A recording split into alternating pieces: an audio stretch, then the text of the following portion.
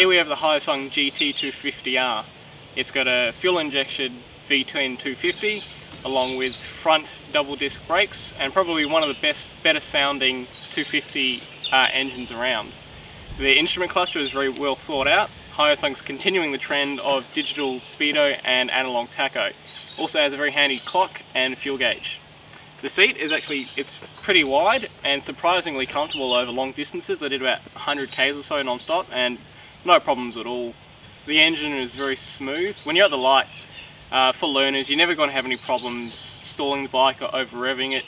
Thanks to the fuel injection, it's very smooth, very predictable. The combination of the light weight of the bike and the good suspension picks up all the bumps in the road without any problems, but it also means that it's also very easy to throw around when you want, but at the same time it's just as fun to just cruise on the freeway. You won't have any problems with that either. But probably the best thing about this bike is the size. I think most people upgrade from 250s because they want a bit more power, and for some of the bigger blokes they can feel a bit embarrassed riding these little pitty 250s. But with the GT250R, the frame is almost the same size as the GT650R. So as a result, at any time you do not feel like you're riding a 250. I was at a set of lights yesterday next to some done-up cars, and honestly they all thought I was some high-tech, high-performance superbike. So if you're young, you might go to uni, you want to impress the ladies on your 250 license, this is the bike for it. At the same time, if you're in your mid-20s, your mid-30s, you want to start getting into motorcycling, but you don't want to get picked on by your mates in their big cars, this is equally the bike for you. At the same time, if you don't want to upgrade from your 250, you're happy with the fuel consumption, you're happy with the really good brakes, the good suspension, the good size, this is what you're after. It's absolutely brilliant. If I had my time again, I absolutely would have gone for this bike.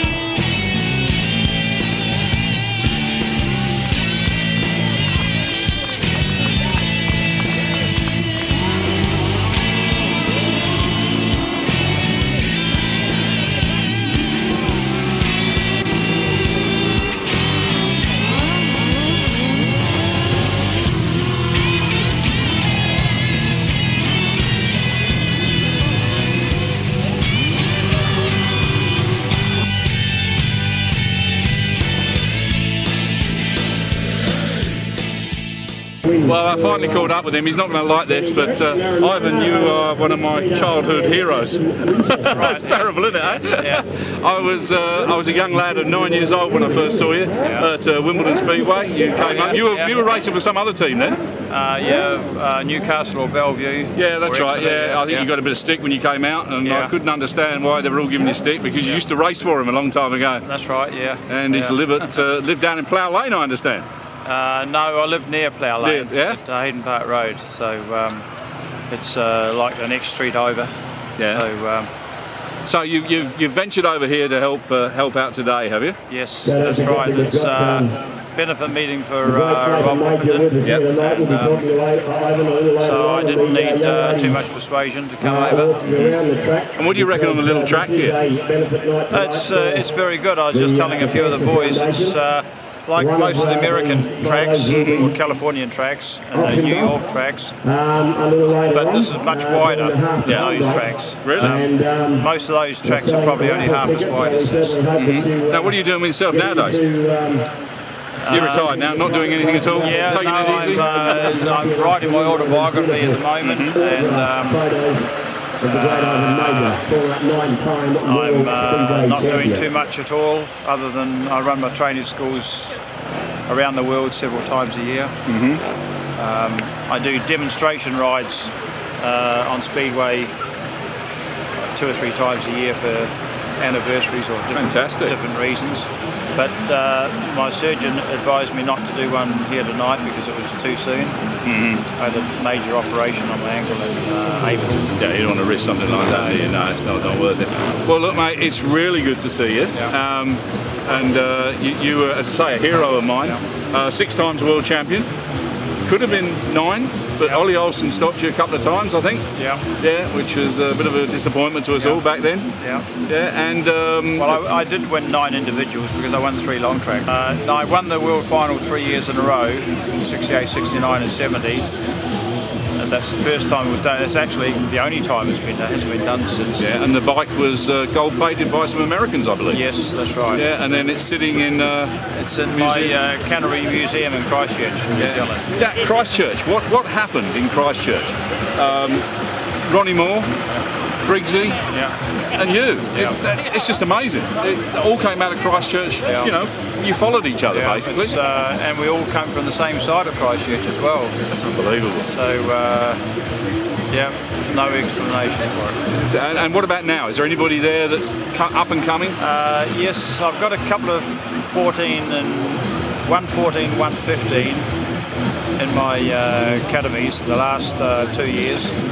They're going to be a force in when they're like 18, 19 in the under-21 World Championship and future possibly World Championships. But they're very keen at the moment. But as with so many young riders all around the world, I've got them all around the world. They're very dedicated when they're 14, 15 and 16. And mostly they're not going as good when they're like 26, 25, 26. So, but hopefully these ones will stick at it. But there's always an exception. So, well, let's hope so, because it'd be nice to see another group of 3 riders come through to follow it up. I don't know what's happening here in Western Australia. There seems to be a bit of a boom here in Western Australia for Speedway. It's starting to gather momentum again. I've noticed there's a lot more Speedway on television now. I mean, I remember turning on in the 60s, 68, 69 and watching it on TV in England. It was a big night. You'd sit down and watch the Speedway. It was a massive night. But that all seemed to drop off, and I'm glad to see it starting to make a bit of a comeback now. BBC World of Sport used to play it, any of the big meetings, they'd play it on the following Saturday. That's right, yeah. No, it was fantastic. Well, look, great to see you. Have a great time while you're here, and it's for a great cause, and let's hope they raise a few bob today as well, and, you know, a bit of recognition for the circuit as well. Yeah, it is. Yeah, it's recognition for the circuit, and Rob Whippenden was one of the organisers of getting this going. So it's a recognition for him, and I'm sure he'll be very proud tonight to see this here, and it's a shame he's not here with us. We watch 3 on line up, Mick Cedar.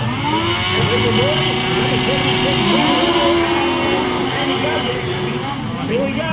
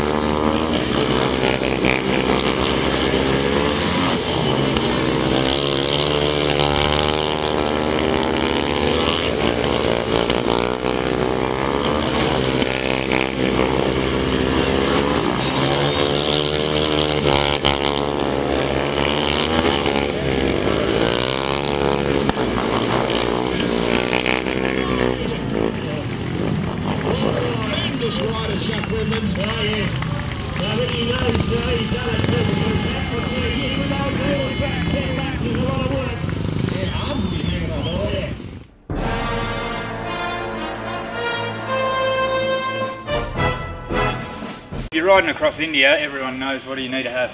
The most important thing is not the brakes, not the suspension, not the handling. What it is the horn. So that one's all right now.